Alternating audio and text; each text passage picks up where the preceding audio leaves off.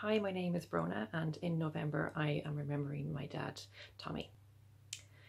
My dad was always interested in so many things: history, politics, community. He was a socialist through and through. He loved dogs, and babies always made him laugh.